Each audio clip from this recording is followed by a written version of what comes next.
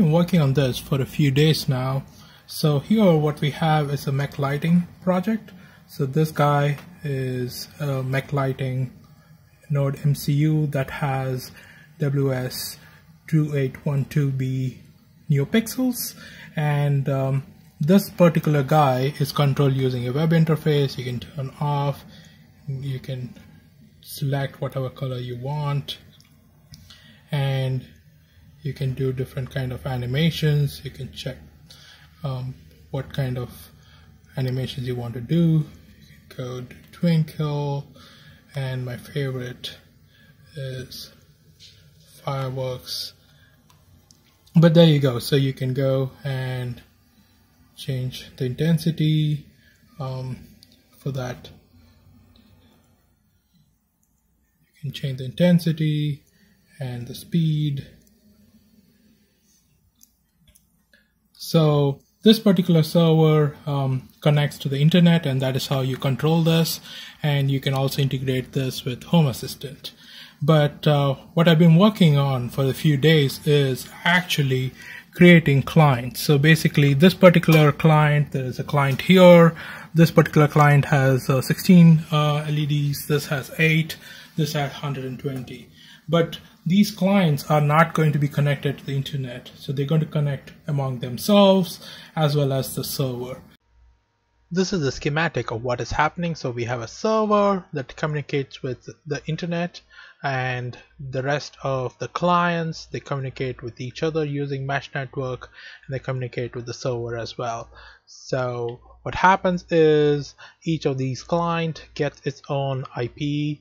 So you see they are on a different IP subnet, and this particular server as a station gets a different IP from the internet, and you can use any client to communicate to this particular IP by putting this IP address in your browser.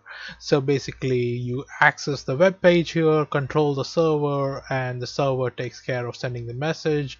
The mesh communicate with each other, sending the message to each other, making sure that everyone gets the message. So all I have to do is power on the server. So it turns on and synchronizes with this. So select static, both of them synchronize. So this server interacts with this web interface, and this client interacts with this guy. Okay, so say rainbow. So these two synchronize with each other. Now let's go and turn on this guy. So it starts with the animation that it was working with, but now it has synchronized. Okay, so all this is now going through the same animation, no matter what you select. So you say blink, all of them blink the same. Dual scan, scan differently. So this is slower than this, but that is because you have more LEDs that are controlled. Do a color wipe, blink, and it's going to turn this guy on. That turns on and synchronizes as well. The best part is now everything is synchronized. Okay, so now let's say I turn one of these guys off. So there you go, and we change the color. Okay, so basically these guys are going to synchronize now. This guy is going to communicate.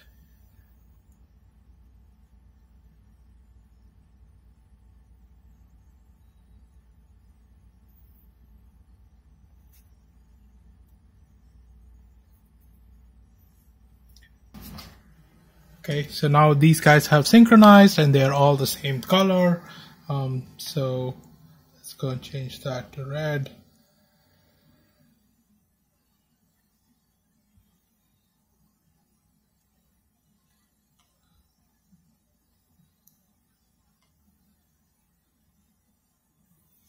Okay, so this guy was still a different color. So now we're going to turn this on. This guy is yellow, so now it is synchronized, and now it gets its pinkish color. So there you go. So basically everything now is communicating with each other, and this is a server, and all this is a mesh ad hoc network. So they can actually talk to each other, and doesn't matter whether there is a Wi-Fi network, and this guy is a standalone web server that is actually communicating with all these clients. So there you go. So you have an ad hoc network, a mesh network. So we use something called painless mesh, and painless mesh takes care of actually the communication between each other. So there you go.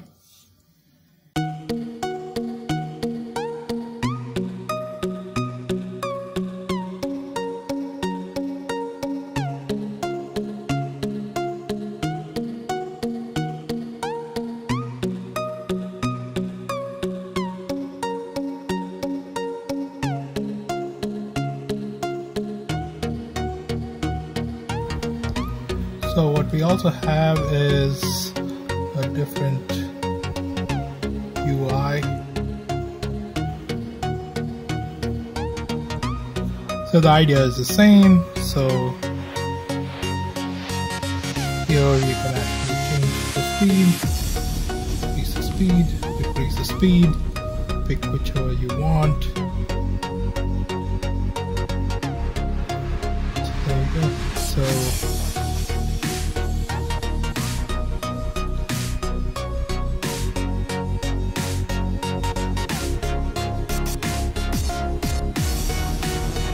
this is my favorite animation. There you go. So it's like a meteorite.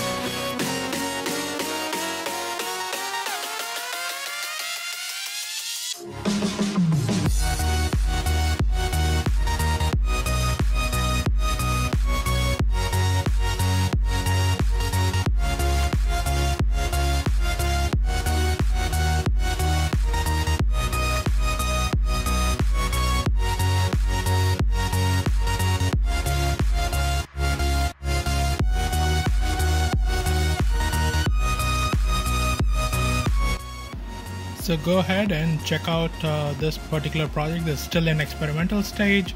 So if you want to contribute, go ahead and contribute. I'll leave the links below.